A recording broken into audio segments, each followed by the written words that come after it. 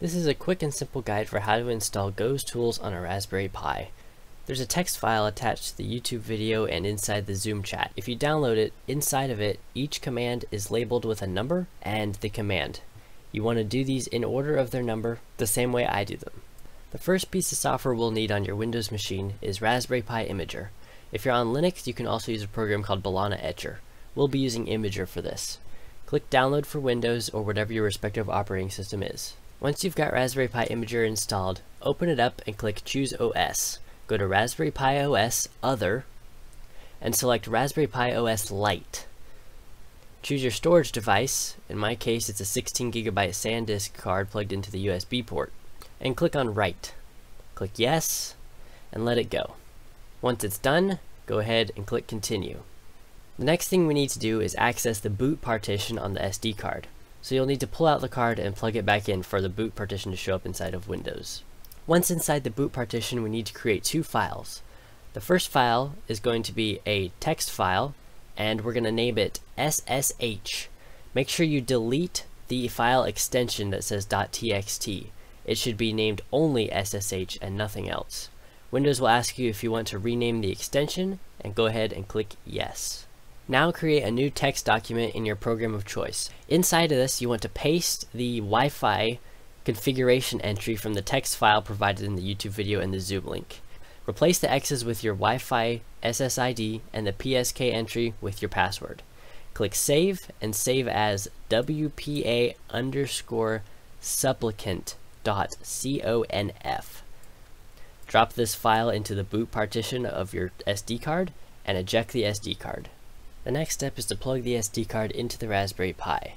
Also, plug in the Raspberry Pi's power supply at this point. Once the Raspberry Pi has been powered on for about 2 minutes, you'll want to find the Raspberry Pi's IP address on your Wi-Fi network. Here I am inside my Xfinity control panel, finding an entry called Raspberry Pi, all one word, all lowercase, that represents the Pi connected to your Wi-Fi. You'll want to find the IP address. In my case, it was 10.0.0.128. The next thing you'll need to do is open up Command Prompt in Windows or Terminal in Linux. Inside Windows, we're going to run a command to connect to the Raspberry Pi over the Wi-Fi. We're going to type in SSH space pi, P-I, at, the at symbol, and then you're going to type in the IP address you discovered from going to your router's control panel or by doing a network scan. It's going to ask you this question about authenticity. Just click Yes. It says this because it's the first time connecting.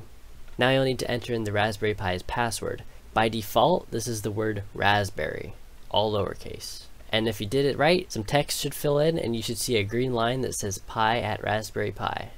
That means you're connected via SSH, and now it's time to run a whole bunch of commands to install the RTL SDR driver and Goestools.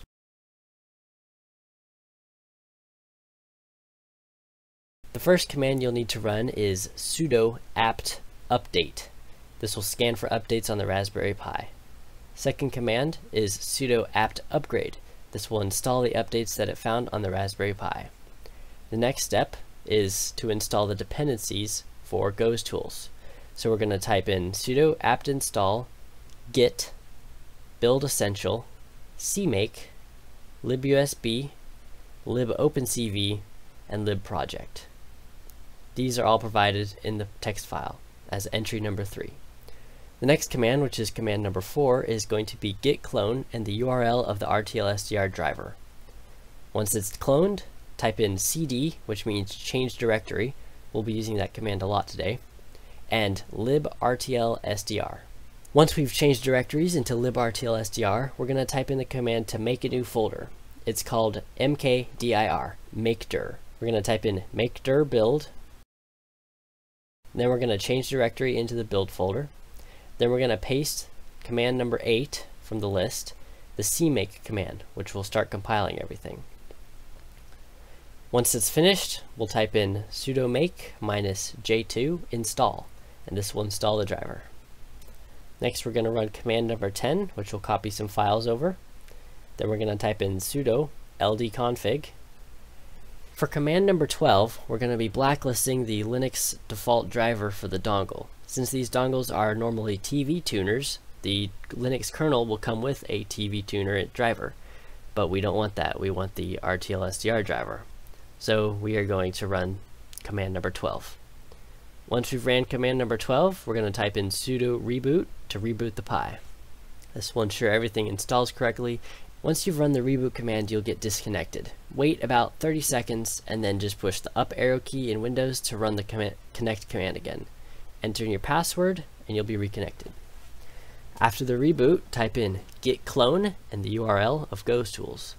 Change directory into Goestools. Next, we're going to make directory build, so mkdir build, cd build, go into the build directory.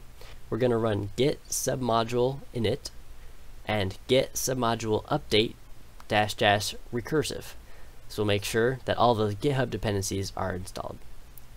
Then we're going to run the cmake command to compile Goestools.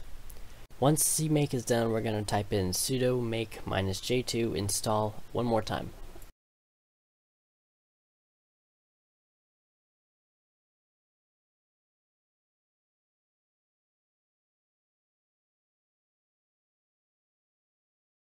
Then we're going to type in cd to go back to the root directory, and we're going to type sudo touch goes recv.conf. This will be the config file for goesrecv, which is a submodule of Goestools. Then we're going to type in sudo nano goesrecv.conf.